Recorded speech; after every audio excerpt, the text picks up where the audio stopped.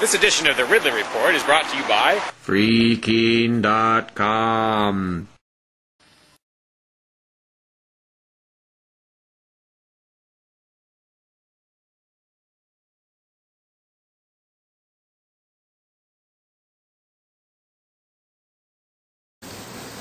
Where are you going?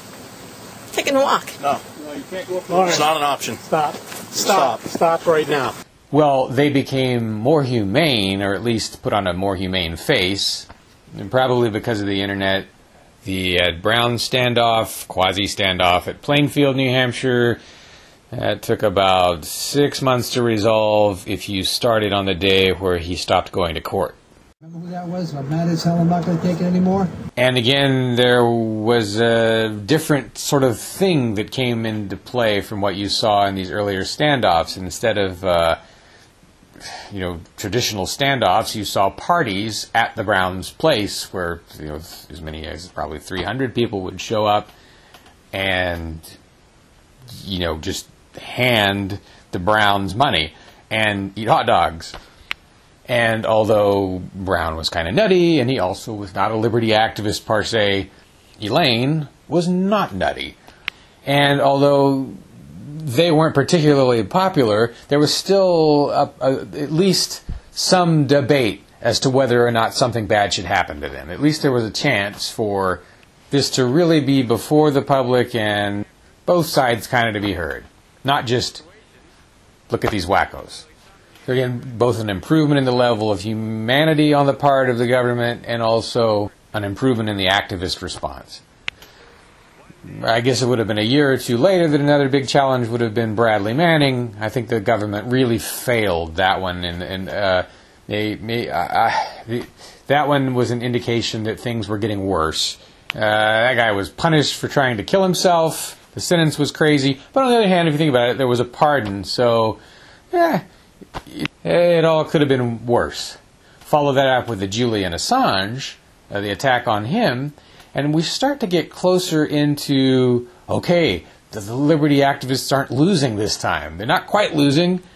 At least he's still able to function from the Ecuadorian embassy. It's not a win. It's probably a draw. Next, Snowden. Now, the lengths they went to get that guy were just something to behold. I never would have thought. Like stopping the plane carrying wasn't it the president of Bolivia or something like that? They lost their minds.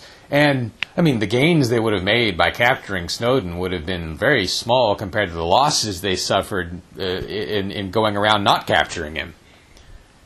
And everybody was talking about it. A movie was made about him, which was pretty sympathetic. There's a pretty sympathetic one made about Julian Assange. And okay, so Snowden, that's a win. Snowden wins. Now, maybe he dies in a year and loses at that point, or something along those lines. So far, it's a win. But the Bundys would be another case around the same time where you start seeing, yes, there's wins and losses on both sides. It seems to so far be playing out to sort of a draw. The local support that the militia types seem to be getting is fairly high, best I can tell. Considering the number of people who have been involved in this, we're all lucky that the death count has been so low and that the liberty-leaning side has been as restrained as it has. The Jerry DeLamas thing, huge loss. An indication of the government expanding its attacks. DeLamas was the New Hampshire guy who was arrested and connected in connection with the Bundy/Malheur standoffs. Probably, mostly just for flying to those states and wearing desert camo. Major injustice and a reminder that there's only so much New Hampshireites can do to protect themselves at this point.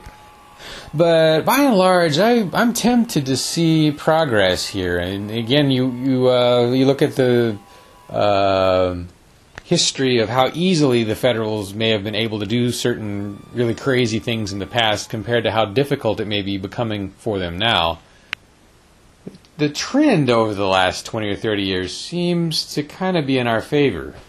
actually being able to protect a person for a period of time against the world's government, basically, the one world government, which is Washington. Even small victories are something to be really proud of. And some of these are not so small. What are you arresting this man for?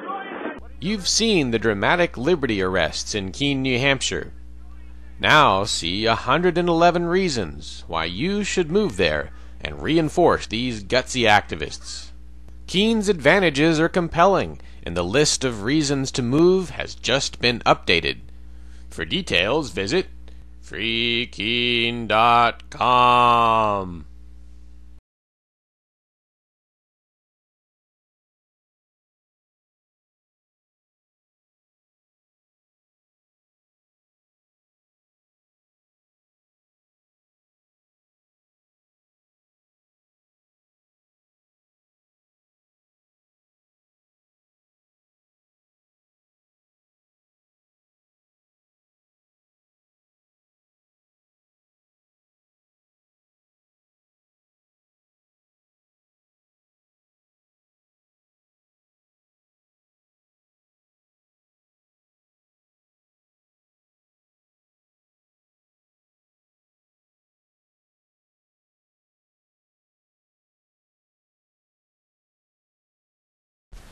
She thought she was gonna die, but she didn't.